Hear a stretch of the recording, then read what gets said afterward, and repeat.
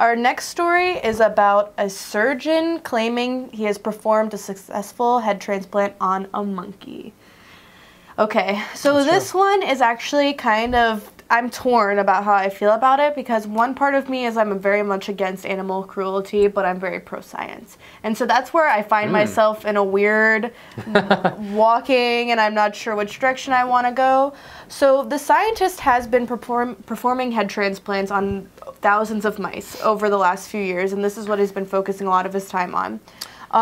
So after he successfully performed a lot of these surgeries on mice, I guess another point that I need to point out is that he hasn't been connecting the spinal cord. And so these mice have been paralyzed. Yeah, functioning with their brain, but at the same time, they are not able to physically move anymore, so then they're euthanized immediately after. Oh my God. I mean, that's mice. I mean, I think more mice die every day in like science labs than we would ever care to know. Yeah, but then we can get into the conversation of how can you put one life above another. So it's deep. Yeah, it's difficult. And so after completing all of these surgeries on mice, he moved on to a monkey. He said the surgery was just as successful with a monkey as it had been with the mice, and that he did not connect the spinal tissue as well, so that he did euthanize the monkey a few minutes after completing No, he did the monkey 20 hours after. 20 hours, The mice are like pretty much immediately after. But 20 hours is a long time. I mean, I don't know. I find this story, I don't know, you know, the expression is you have to crack a couple eggs to make an omelet, right?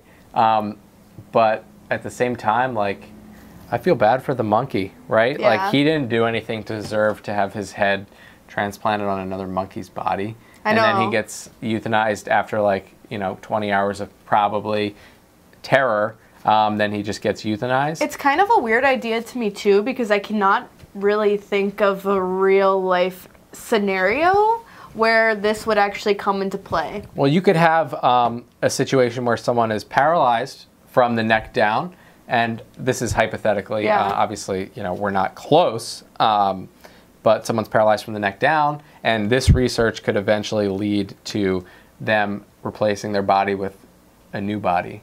I guess that makes sense, but you would need a body that is... You'd need a transplant. Perfect, yeah, and then... Well, someone would have to have, like, their head cut off or crushed or something. Yeah, so there's like a lot of timing involved, a lot of weird cases to that. But another thing that is a little bit frustrating with this story is the fact that the scientists went directly to the press before releasing a primary scientific publication for it, which is a no-no in the science world. You do all of your research, you go through a lot of different primary resources, and then you have your information published by a reputable source. And peer-reviewed, was like, F that, I am going right to the source. I am telling... He's like, I did it. I'm like telling everyone, I'm like sprinting out of his house. He's like, I did a thing.